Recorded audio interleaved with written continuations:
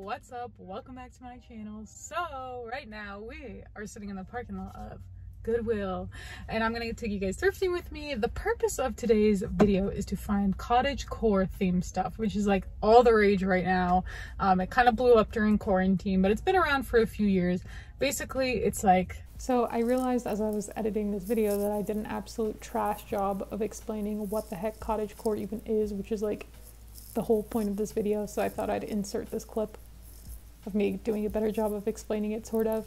But basically, the whole point of CottageCore and the reason why it stemmed out of quarantine is because a lot of people reverted back to like a more simpler lifestyle. Like we all know that baking bread was really popular during quarantine, like the whole sourdough starter thing. And so a lot of it comes from like the fantasy of living away from everybody and living in the woods by yourself and like picking your own fruits and vegetables and baking your own breads and baking your own pastries and just things like that that are a little bit more simple. So I hope that kind of helps.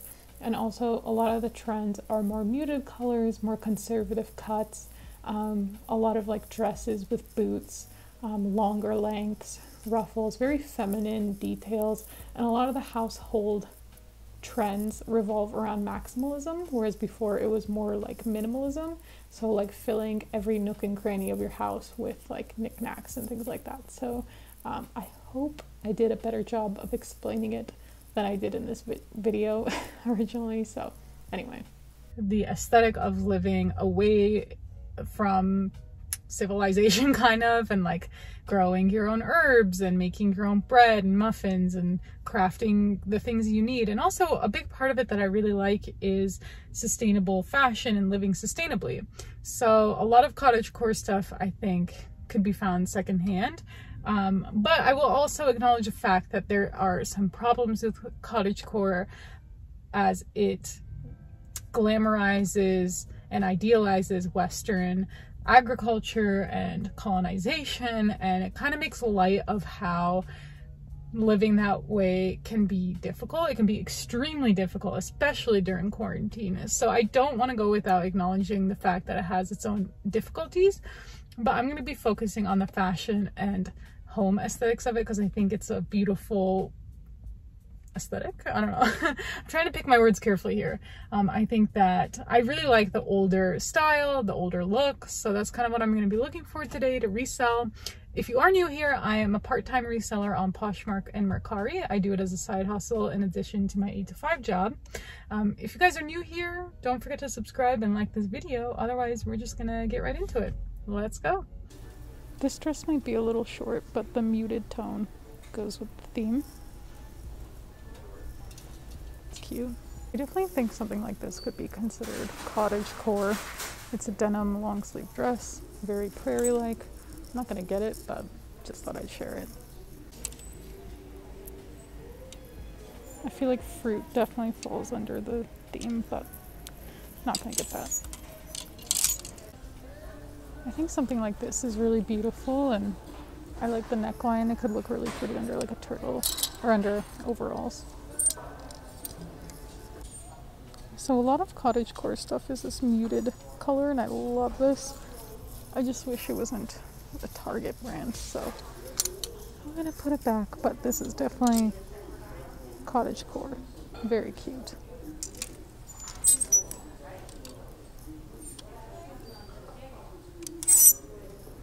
That's kind of fun, whatever that is. I think something like this could work with the theme, but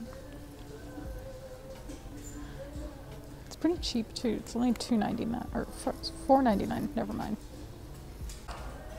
I somehow already have a cart full of stuff and I did not mean to buy this much, but I think the shirt right there, this one, could definitely be considered CottageCore. So I'm actually pretty excited. It's by a brand called Odd Molly, which I had never heard of before. So I'm gonna check the comps out.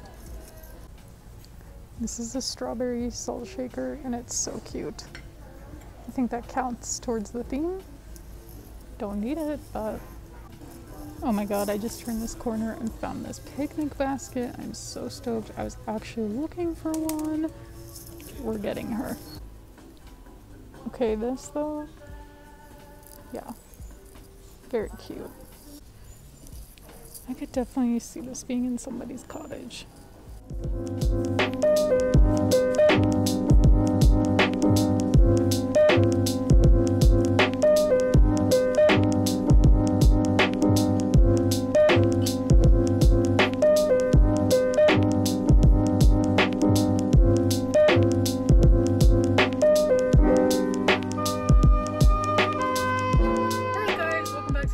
So hopefully you could hear like any of that, because with the mask it's like really muffled, so I feel like I'm being loud, and then I go to watch it and I'm like, you can't hear anything. So anyway, I put all of my finds in this CottageCore basket, so I'm really excited about this basket. By the way, I'm gonna show you guys real quick what I got.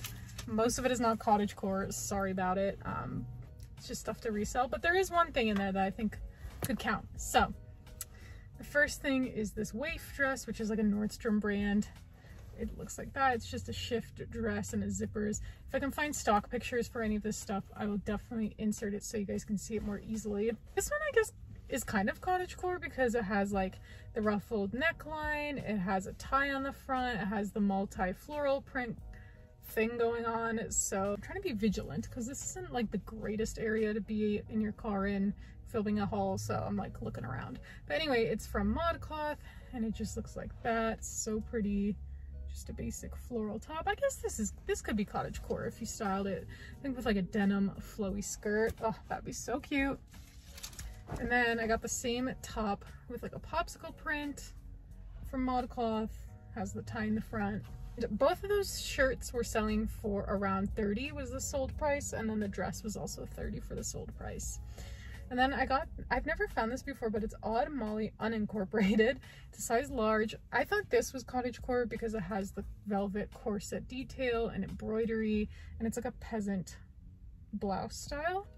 And it just looks like that, and it has like the bell-ish sleeves. So I thought that was really, really cute and kind of different. So I'm excited to sell that. It's a little damaged, but that's okay.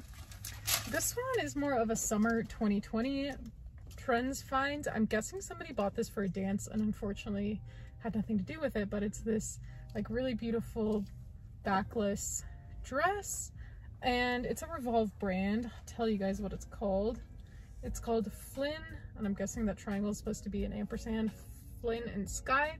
It just looks like that. It's a really beautiful pink color. And that's all I got. That was $30, which is so much money, you guys. I could have bought like 10 times as much as that at the bins, but you know, I wanted to go thrifting. What can I say? I didn't really want to go to the bins. So I hope you guys enjoyed this video, and if you did, don't forget to give it a thumbs up. I'll see you guys next time. Bye.